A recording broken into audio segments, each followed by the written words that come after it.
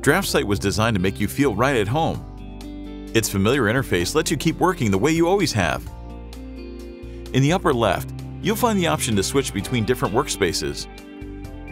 In addition to the ribbon interface, you can select the classic workspace, which replaces the ribbon with menus and toolbars.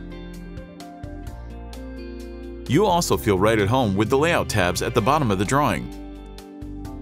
As in other CAD systems, the layouts help you to configure your sheets with multiple viewports in different scales. If you have learned AutoCAD and know some commands by name, you can simply enter them with the keyboard. Even when the name is different, an alias defined in DraftSight will automatically call the corresponding command. All the handy tools that help you design faster are built in, including entity snaps, tracking, and quick input next to the cursor.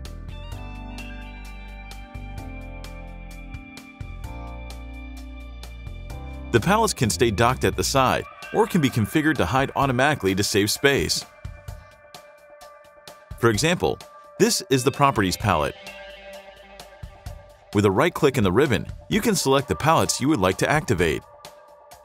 This includes, for example, the External References and Drawing Resources palettes. In addition, you can move each palette to the other side or resize it as needed. In the Layers Manager, you can see which layers are on or off, or change the line weight among other settings.